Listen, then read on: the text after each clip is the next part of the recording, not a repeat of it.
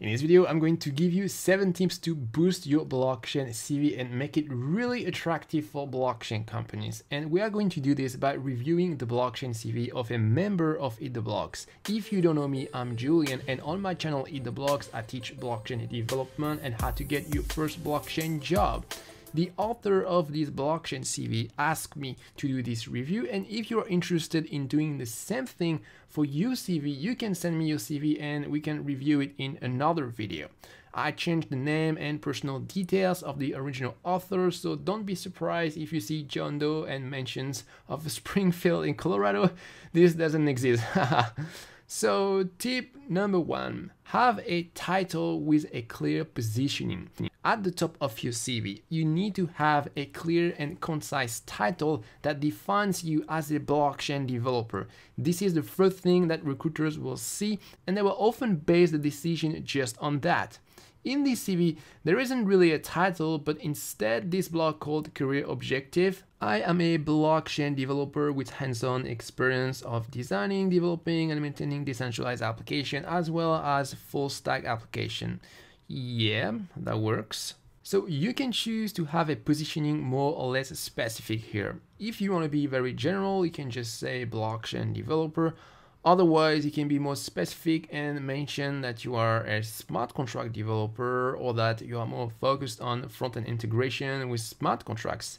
It's also good to mention what are the main technologies that you specialize in, for example, Ethereum, Solidity, and Web3.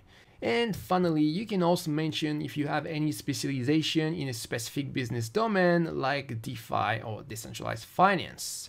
Tip number 2, avoid cluttering your CV with too many social media. Here at the top, you can see that there are tons of social media handles.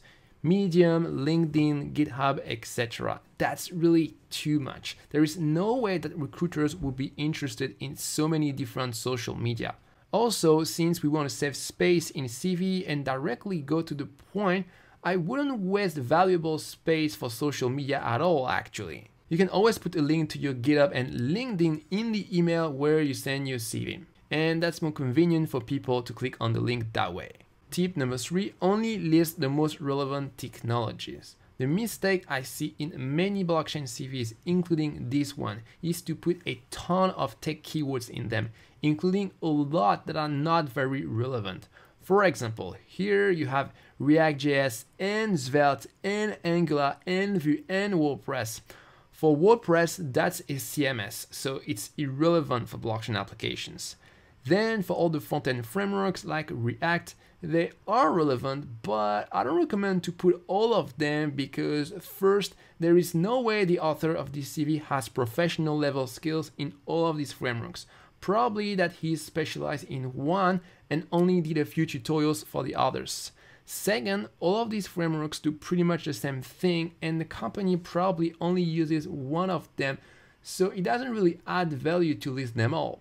For backend, generally speaking, backend languages are less relevant for blockchain applications because blockchain applications are front-end heavy. In some cases, you can still have a small backend, but it's not a good idea to mention too many languages because recruiters cannot know which one you really master and probably don't have a need for all these languages anyway. So make sure that you don't list too many technologies. Just stick to the one you really master at a professional level. It will always be more impactful to have a reduced and focused set of technology listed here instead of just dropping all the tech keywords under the sun. Tip number 4, put your job experiences or projects first. In a CV, you make claims. Claims like, hey, I'm an expert in technology XYZ. Everybody can make claims. It's easy. What's harder is to back up these claims with proof. And in a CV, you back up your claim with the past experiences you've had, either jobs or projects you've worked on. So I would actually put the job experience / project section just after the title and the skills section after. Recruiters are more likely to be impressed by interesting experiences that prove that you have skills XYZ instead of a skills block that just make claim that you have skills XYZ. Also, you don't need to put all your job experiences and project. Here, there are too many projects and it's hard to know what are the ones that really matters. You have to be more selective and put only a few that are really relevant and explain clearly your contribution for each. This way, your past experiences are going to be much more impactful for recruiters. Tip number 5, have several CVs. So after hearing the previous advice, you might be like, okay, I get that a more specialized CV is more impactful, but how do I deal with the fact that several companies have different needs? That's a good question. And the answer is to customize your CV. You don't need to create one CV per company, that would be too much. But a good middle ground is to have maybe 3 or 4 CVs for different positioning. For example, one CV can be for general blockchain development and another one more specific to smart contract development, etc. Tips number 6, keep it short, 1 page maximum. Recruiters are really busy. They will probably only gloss over your CV for 15 to 30 seconds before deciding if they like you or not. They will never bother to go through several pages of CV. So be concise, put only the most relevant information so that it fits on one page.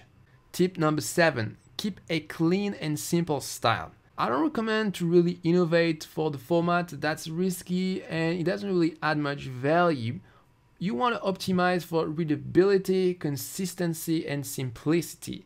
The style of the CV is not too bad, but I wouldn't put colors here and here.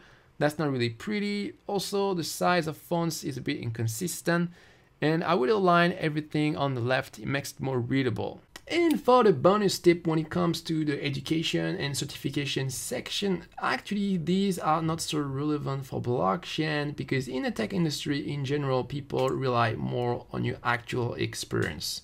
So next, I want you to do 2 things. First, I want to know what is the hardest thing when you create a CV. Let me know in the comments down below. And second, I want you to redo your blockchain CV based on the tips I just gave you in this video so that you can be ready to get your first well-paid blockchain job.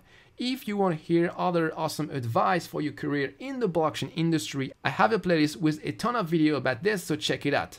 I'll see you there. Bye bye.